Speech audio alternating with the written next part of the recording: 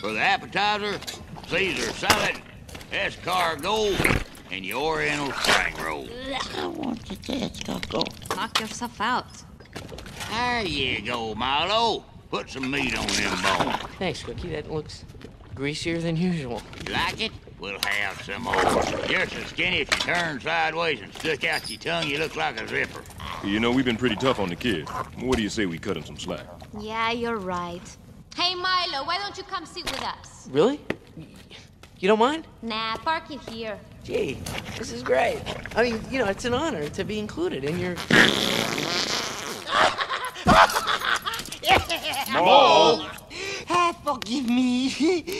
I could not resist. Hey, Milo, don't you ever close that book? Yeah, you must have read it a dozen times by now. I know, but this doesn't make any sense. See, in this passage here, the shepherd seems to be leading up to something. He calls it the heart of Atlantis. It could be the power source the legends refer to, but then it cuts off. It's almost like there's a missing page. Kid, relax. We don't get paid overtime. I know. Sometimes I get a little carried away.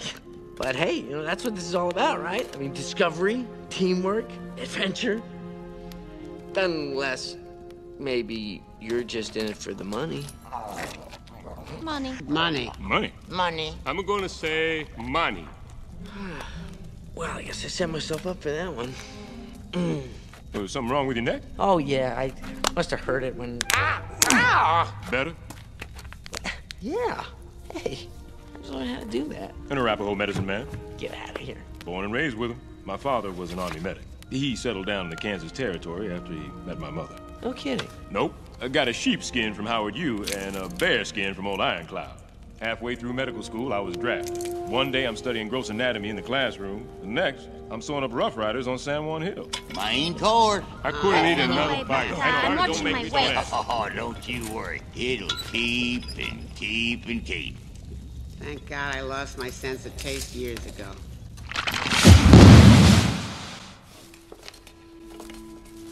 Aren't you going to pitch up your tent? I did. I guess I'm still a little rusty at this. I haven't gone camping since the last time my grandpa took me. I never got to meet your grandfather. What was he like? Where do you start? He was like a father to me, really. My parents died when I was a little kid, and he took me in. What? I was just thinking. One time when I was 8, we were hiking along the stream, and I saw something shining in the water. It was a genuine arrowhead. Well, you'd think I'd found a lost civilization the way Grandpa carried on about it. It wasn't until I was older that I realized that the arrowhead was just some compressed shale mixed with zinc pyrite that had fractured into an isosceles triangulate. That is so cute. Say, Audrey, no offense, but how did a teenager become the chief mechanic of a multi-million-dollar expedition? Well, I took this job when my dad retired. But the funny thing was, he always wanted sons, right? One to run his machine shop, and the other to be middleweight boxing champion. But he got my sister and me instead. So, what happened to your sister? She's 24 and know with a shot at the title next month. Anyway, I'm saving up so my papi and I can open another shop. Forget your jammies, Mrs. Packard? I sleep in the nude. You're gonna want a pair of these. She sleepwalks. Well, as far as me goes, I just like to blow things up. Come on, Vinny. Tell the kid the truth. My family owned a flower shop. We would sell roses, carnations, baby's breath, you name it.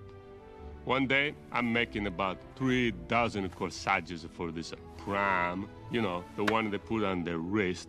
And everybody, they come, where is it, when is it, does it match my dress? It's a nightmare. Anyway, I guess there was this leak next door of gas or what. Boom! No more Chinese laundry. Blew me right through the front window. It was like a sign from a god. I found myself that boom.